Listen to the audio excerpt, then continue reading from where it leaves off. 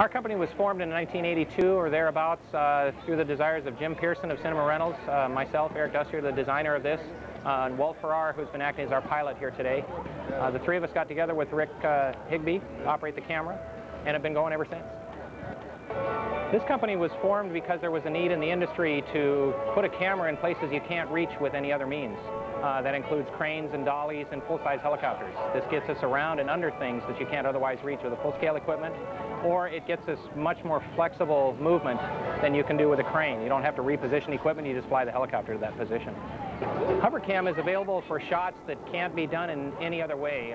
Crane shots that pull up and away from things, or moving shots that you would with a dolly through an area and up and over things, across water, in and around places. We've flown from inside a building to the outside through a door or window, in and around trees, pretty much anywhere. Travel through tunnels.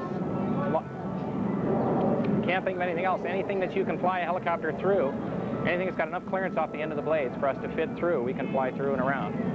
This helicopter is controlled by a three-man crew. There are two operators of the machinery, a pilot operating the helicopter just as you would either a full-size or a model helicopter.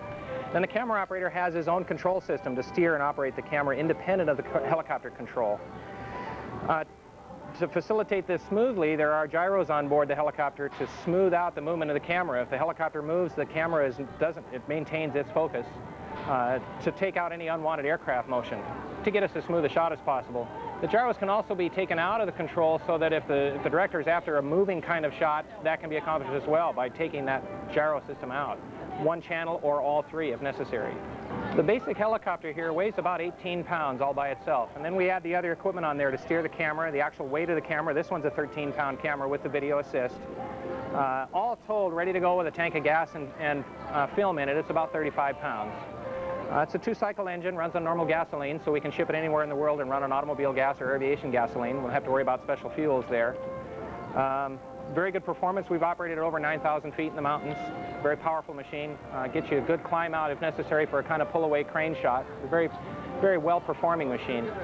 HoverCam has been used on quite a few projects worldwide. Locally, we've done Lois and Clark, ZZ Top, a number of other music videos in New York and LA area. We've been to Canada, Northern Canada, Korea, South America, and Chile. Been to Australia. Basically, there isn't any place in the world we can't go. We've been pretty much all over the world. Anywhere you can ship cargo on an airplane, we can go. The number of hours required to learn to do this, we've typically gone after people that have already been very accomplished in this field in several ways. Both excellent at flying, competition level, world-class flyers are required to do this. Several things. You need to be able to orient the helicopter in many different situations. It's a lot different than in the local model airplane field. And the other thing is they need to be very accomplished at maintenance and understanding of mechanical things. And we'd like to find people that are already accomplished in that area. Something that goes beyond hobby into obsession level kind of thing. The most challenging job we've done, I think probably they're all challenging, and that's part of the excitement of doing this, and that every single job has its own unique features and requirements. You have to solve things on the run in some cases. This one's been a good one. We've had a really good crew to work with. The Six Flags people, of course, were very helpful in getting this accomplished.